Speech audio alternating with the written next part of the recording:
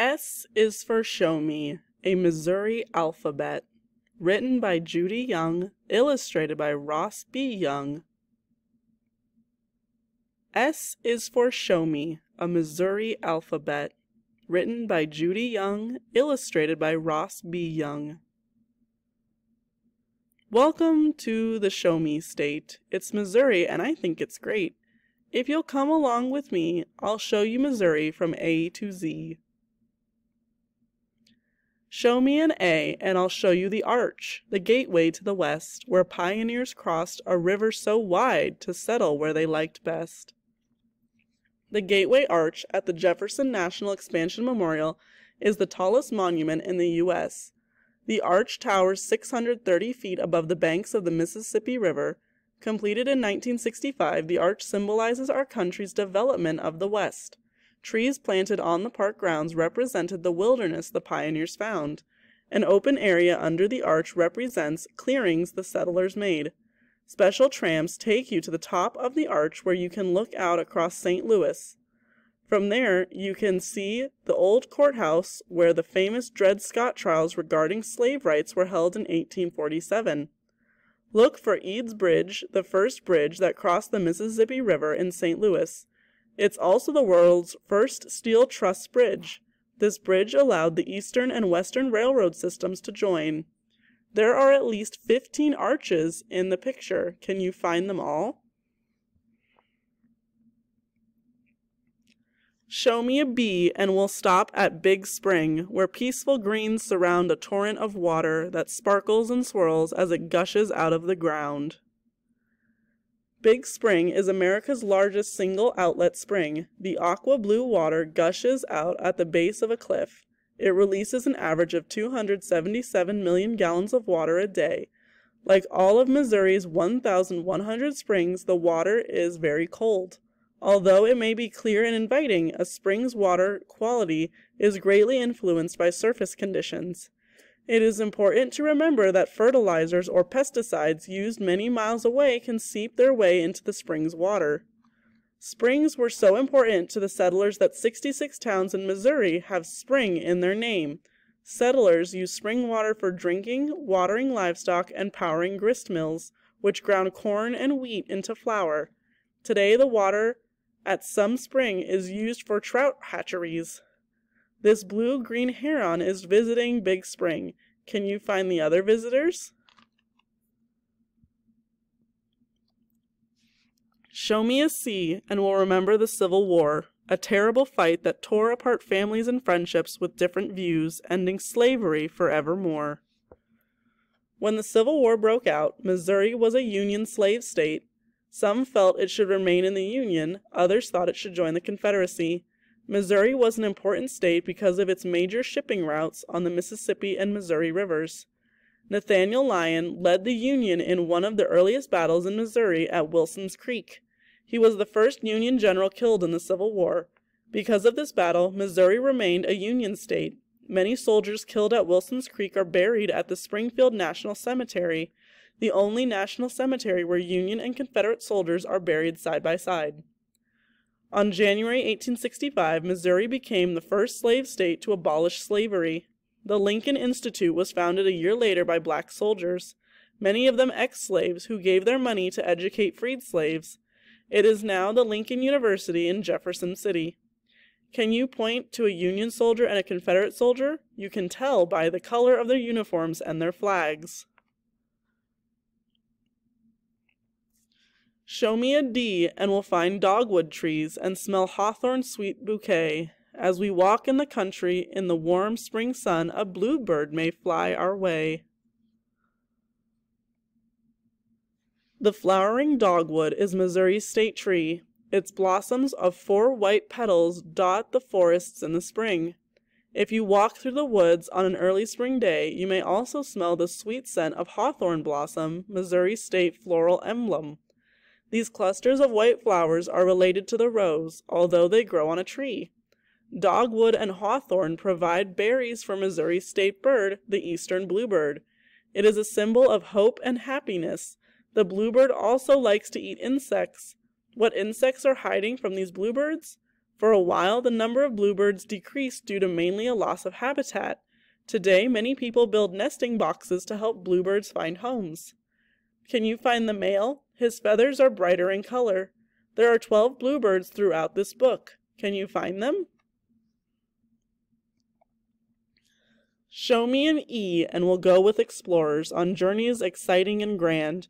Using rivers for highways, they left families and homes to seek new uncharted land. Many famous explorers came to Missouri. In 1673, French explorers Joly and Marquette canoed down the Mississippi, becoming the first Europeans to set foot in Missouri and to see the Missouri River.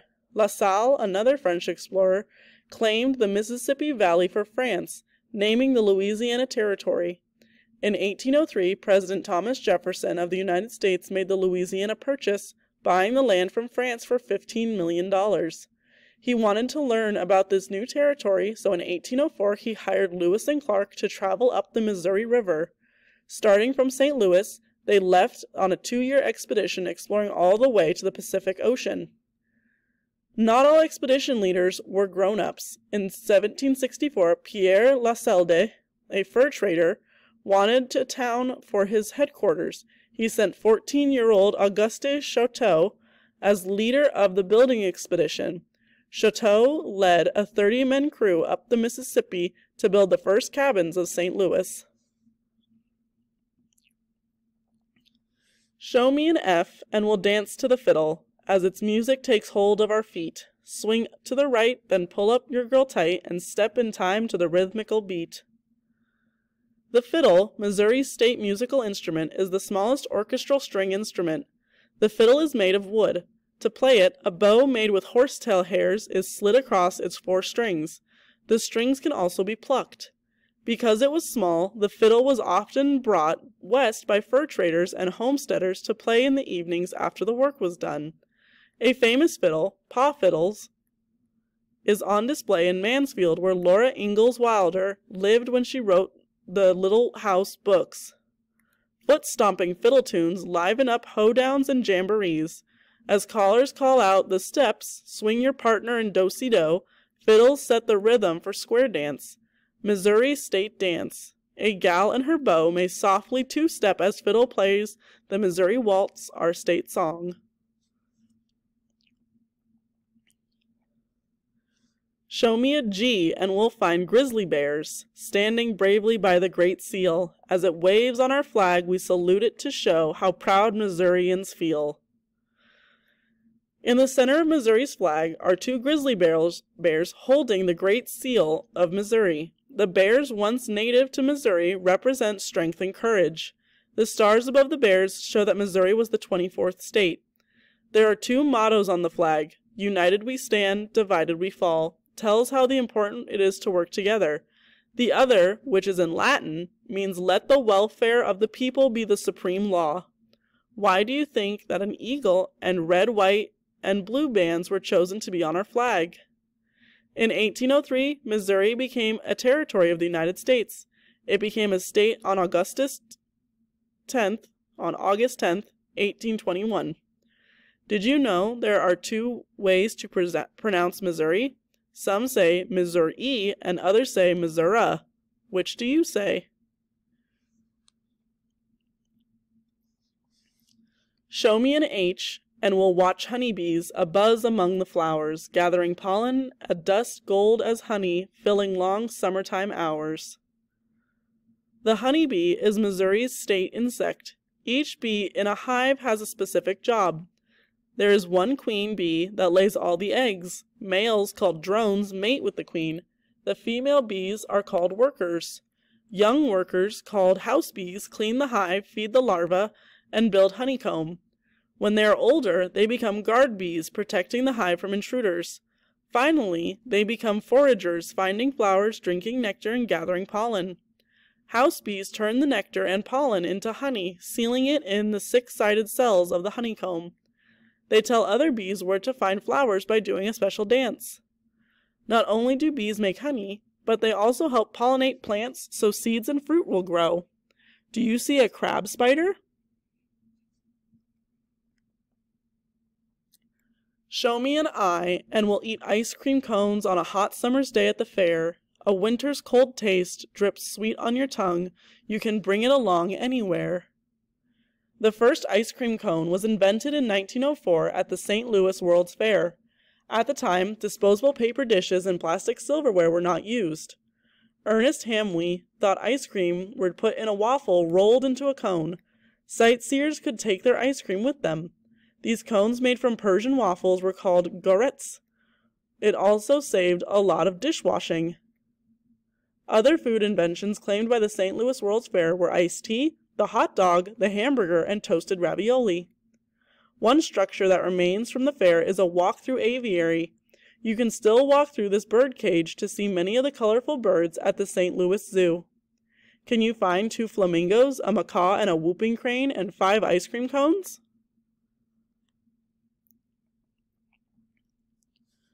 Show me a J and we'll visit Jefferson City, where our state capitol stands. To honor our state, let's celebrate with fireworks, parades, and bands. Jefferson City is the capital of Missouri, frequently called Jeff City. It was named after President Thomas Jefferson. The Missouri State Capitol building sits on a hill overlooking the Missouri River. It houses the Senate, the House of Representatives, and the governor's offices, as well as other government offices. The Missouri State Museum, which displays about the state history and resources, is also located in the Capitol. Missourians are proud of the amount of artwork decorating their capital. Outside are fountains, sculptures, and statues. Inside the Capitol, numerous paintings reflect the people and the history of Missouri. The most famous is a mural painted on the walls of the House Lounge by Thomas Hart Benton, a Missouri artist. Show me a K, and we'll dig at Kimswick bone beds, where mastodons roam the land. Early man hunted these mighty beasts with a spear held in his hand. Skeletal remains of more than 60 mastodons have been found at or near the Kimswick bone beds at the Mastodon State Historic Site. However, what makes this spot even more special is that in 1979, a Clovis spear point was found in the direct contact with a mastodon bone. This is the only place in North America where evidence has been found that man and mastodon lived together 10,000 to 14,000 years ago at the end of the Ice Age. The mastodons were 10 feet tall at the shoulder, about 20 feet long, and weighed up to 6 tons.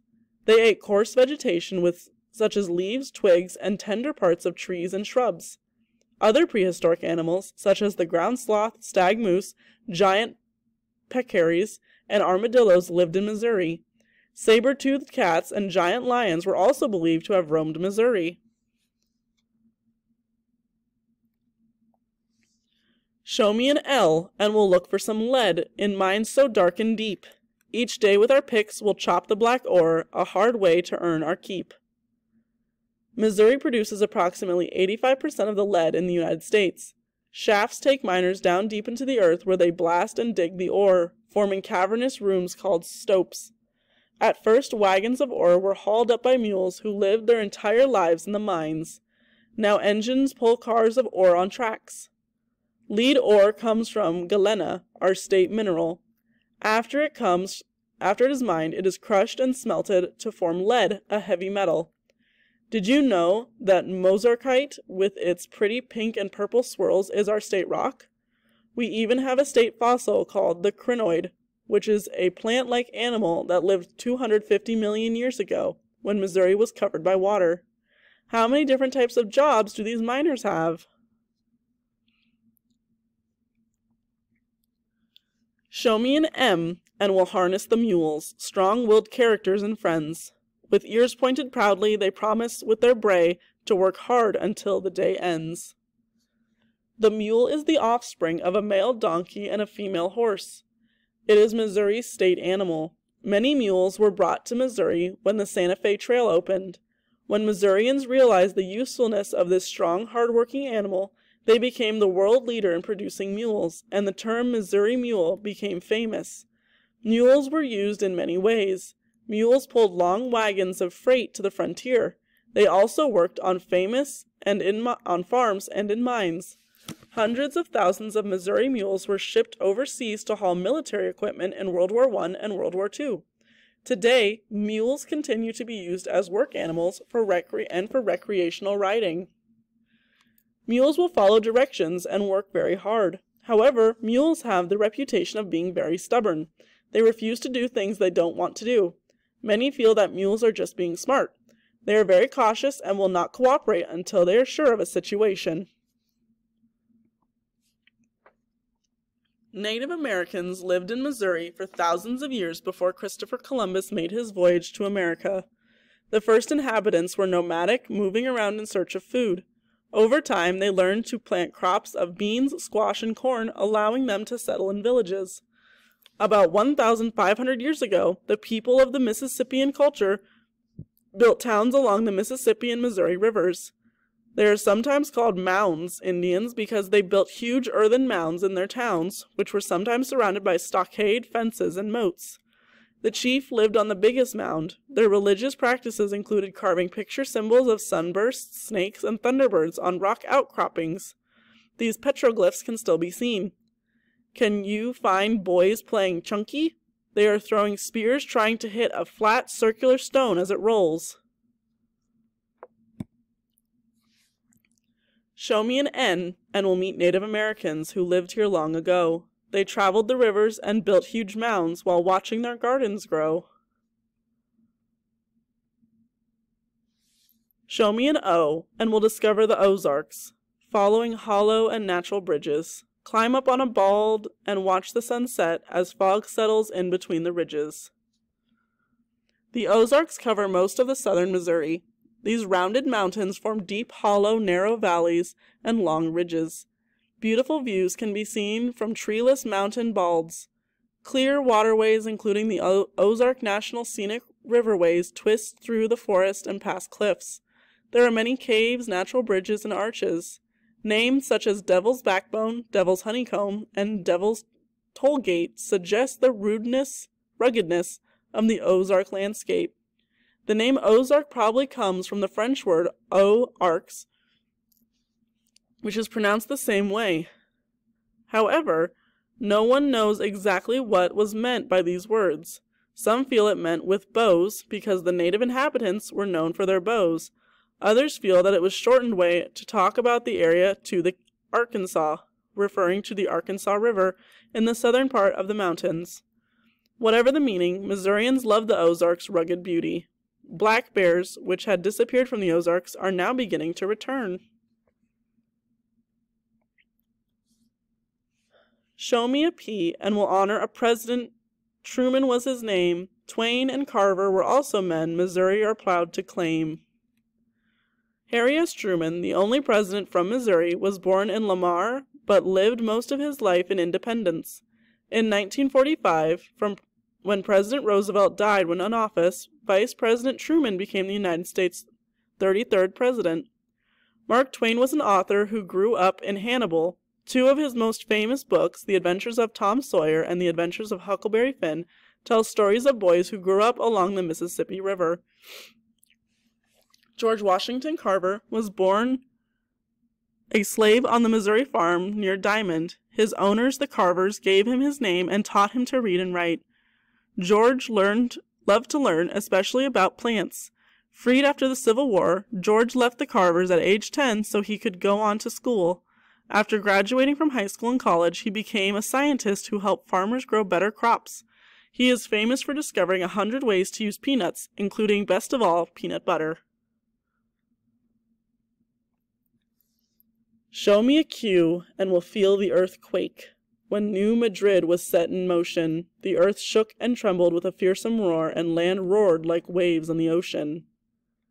The strongest earthquakes recorded in North America were near New Madrid.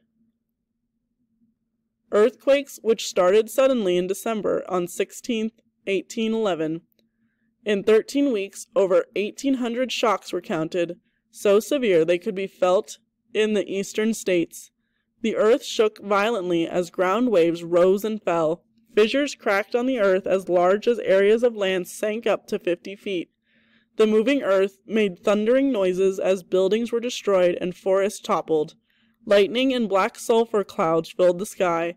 Geysers spit sand, water, and black shale. Sand boils like quicksand were formed. The Mississippi River was also affected by the quakes. It churned chaotically, rising and plummeting as river banks collapsed. Hundreds of trees filled the river. Giant whirlpools called sucks formed. Islands sank. The river changed its course, swallowing the town of New Madrid, and for a while even ran backwards. Show me an R, and we'll fish on a river, from the bank on a slow, lazy day. If you listen, you'll hear its song of adventure as it rolls itself slowly away. Missouri is land of rivers. The Mississippi River borders most of the eastern edge of the state. The Missouri River runs along the northwest border and then cuts across the state from Kansas City to St. Louis, where it empties into the Mississippi. Our history is filled with the stories connecting us with these mighty rivers, the two largest in North America. Our state's name even has a connection meaning people of big canoes. The great rivers support a variety of wildlife, including the channel catfish, Missouri state fish, and favorite catch of fishermen.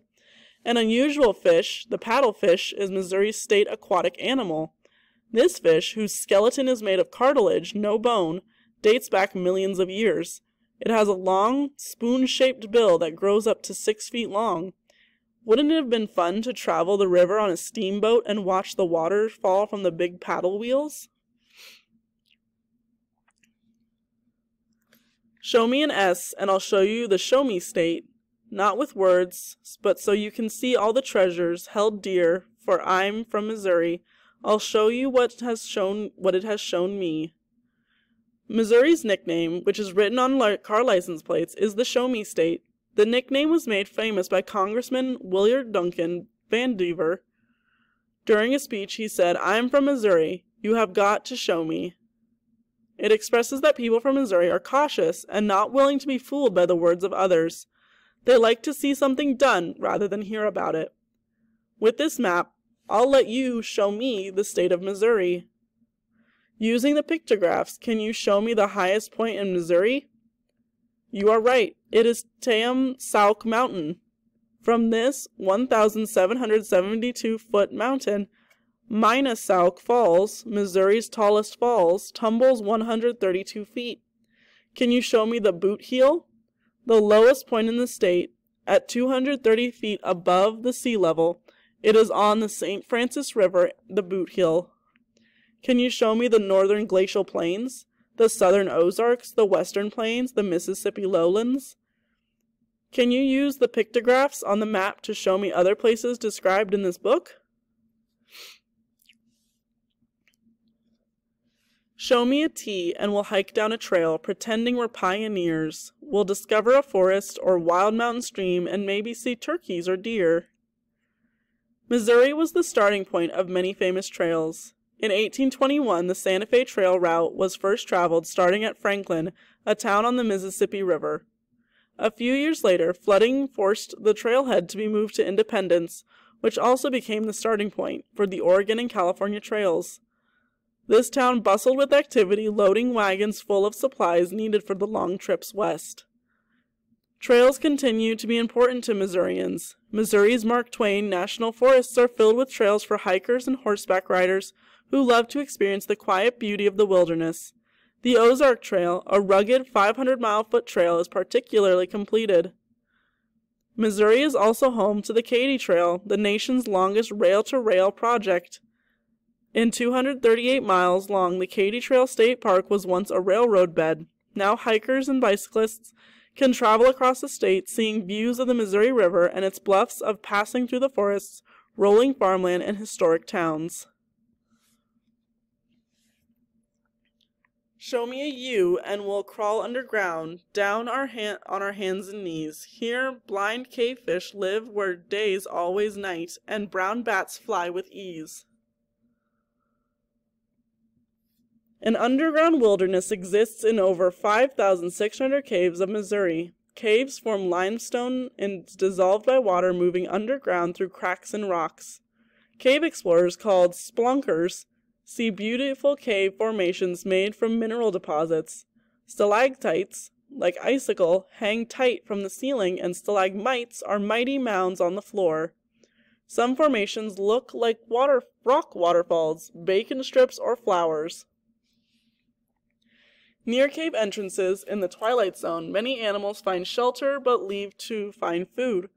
One is the bat, a nocturnal flying animal that eats insects and sleeps hanging upside down.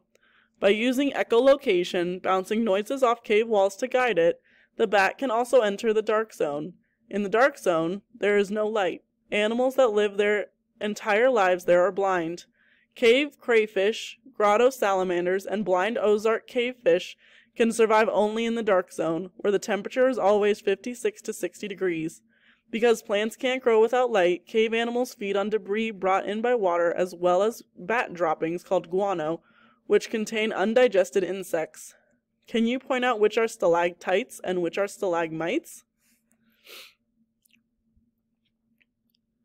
Show me a V and we'll go on vacation to Kansas City where fountains flow. Sun sparkles the water as it splashes and sprays, a wet and glittery show.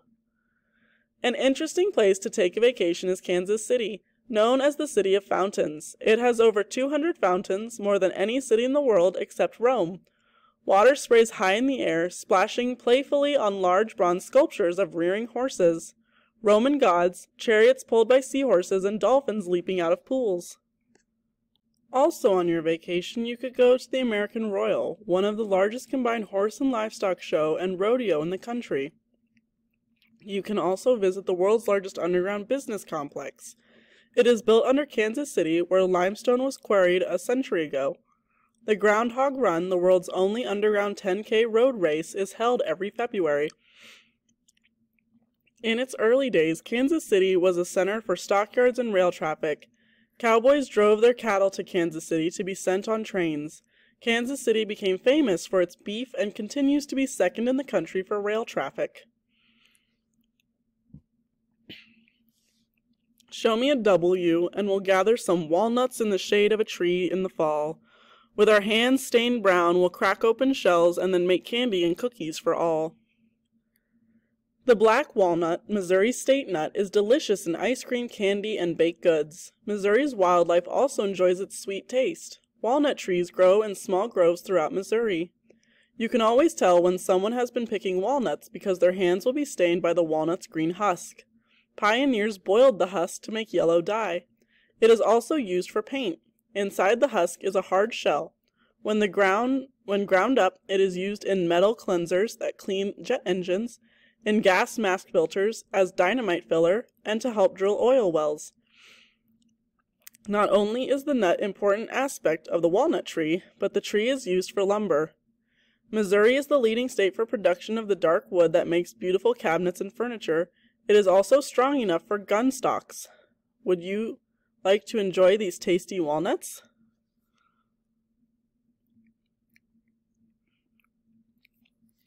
Show me an X, and we'll ride for the Pony Express, with galloping hooves and flying tail. We'll race across rivers, through mountains and plains, to quickly deliver the mail. Would you like to have been a rider for the Pony Express? On April 3rd, 1860, John Fry, the first Pony Express rider, left a cheering crowd as he rode a horse named Sylph out to St. Joseph carrying mail that would reach San Francisco, California 10 days later. Johnny was one of a team of relay riders. Each Pony Express rider carried a mochila, a saddlebag that held the mail. The rider would race 20 or 30 miles to relay station where he would stop for less than 2 minutes and then gallop off on a fresh horse. Then he would ride to the next relay station. After he had approximately 100 miles, the mochila would be handed over to the new rider who would take over the route. This kept the mail going day and night. Riders had to be strong and tough, and riding in the rain or shine. They faced many dangers, including scorched deserts, flooded rivers, quicksand, mountain blizzards, and robbers. The excitement of the Pony Express lasted only 19 months due to the completion of the transcontinental telegraph. What animal does the Pony Express rider gallop by in the picture?